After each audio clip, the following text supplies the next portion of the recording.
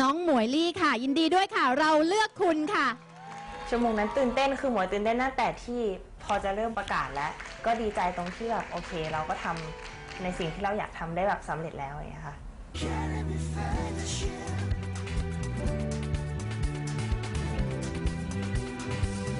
ตอนมาเวิร์กช็อปก็ได้เรียนคลาส acting คลาส voice คลาสเต้นใช่ไหมคะก็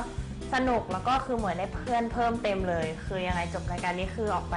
หมวยมีเพื่อนแน่นอนเยอะแล้วคือแบบด้วยความที่เราเป็นคนเฟรนลี่ด้วยแล้วก็เพื่อนๆทุกคนแบบนิสัยคล้ายๆกันหมดเลยมันเหมือนเป็นความบังเอิญอย่างเงี้ยก็เลยทำให้แบบได้ทั้งความสนุกได้เพื่อนมิตรภาพแล้วก็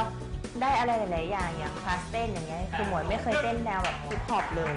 แล้วพอได้มาลองเต้นเฮ้ยมันโอเคนะแบบจบนี้ไปอาจจะไปเรียนเพิ่มก็ได้อย่างเงี้ยค่ะ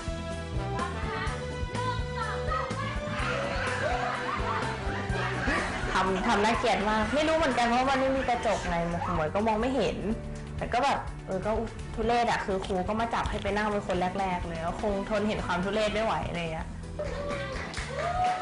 ไฟนอลออดิชั่นตื่นเต้นนะตอนแรกขึ้นไปก็ตื่นเต้นแต่พอร้องไปได้สักประมาณท่อนหนึ่งแล้วก็โอเคมันผ่อนคลายขึ้นด้วยความที่หันไปเจอหน้าเพื่อนเฮ้ยเพื่อนก็ให้กำลังใจด้วยแล้วพอมาถึงเพลงเดลที่เราร้องอีกเพลงหนึ่งก็เพื่อนๆก็ช่วยกันปรบมืออะไรเงี้ยแล้วเป็นเพลงเต้นทำให้เราแบบโอเคผ่อนคลายมากขึ้นก็โอเคค่ะไม่ได้แบบโหตื่นเต้นขนาดที่แบบว่าไปต่อไม่ได้เนี่ยก็ฝากให้แฟนๆทางบ้านนะคะช่วยเชียร์ช่วยโหวตหมวยลี่B9ด้วยแล้วก็ช่วยติดตามเพื่อนๆทุกคนนะคะทั้ง11คนด้วยเพราะว่าทุกคนเนี่ยความสามารถคือแตกต่างกันมีหลากหลายแล้วก็หมายว่าเท่าๆกันหมดเลยนะคือไม่มีใครที่แบบเฮ้ยคนนี้เด่นกว่าอะไรอย่างนี้ก็คืออยากให้ดูให้ชมทุกๆคนเลยแล้วก็ช่วยโหวตให้แล้วก็เป็นกำลังใจให้เราทุกๆคนด้วยค่ะ